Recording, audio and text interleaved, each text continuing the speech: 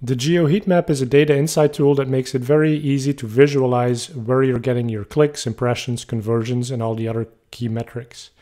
Now, rather than looking at a table of data that shows different locations, what we do is we show it on a map, which is much easier to understand. So here you see an example of an advertiser, and we're looking at the regional level at impression data. But maybe more interesting, let's take a look at the cost per conversion. Now, as we zoom in and zoom out on this data, you'll see different bubbles. So for example, in the state of Nevada, this advertiser is getting a CPA of $20.55.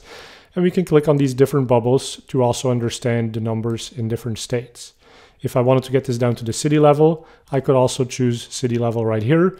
Or if you're a global advertiser and you just care about the country level, that's available right here.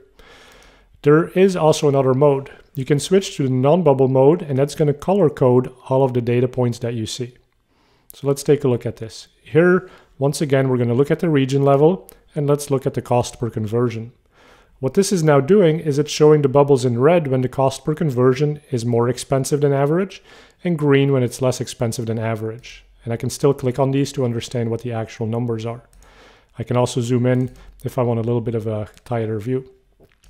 And then if I wanted to understand this data in more detail, I can refer to the data table. And what we've done here is we've color coded. So since we're looking at CPA, this is the column that we've added color coding to. And you can scroll down and you can see the cutoff right here. So the average cost per acquisition for this account is somewhere in the $20 range, where Virginia is slightly more expensive than average and Nevada is slightly cheaper than average.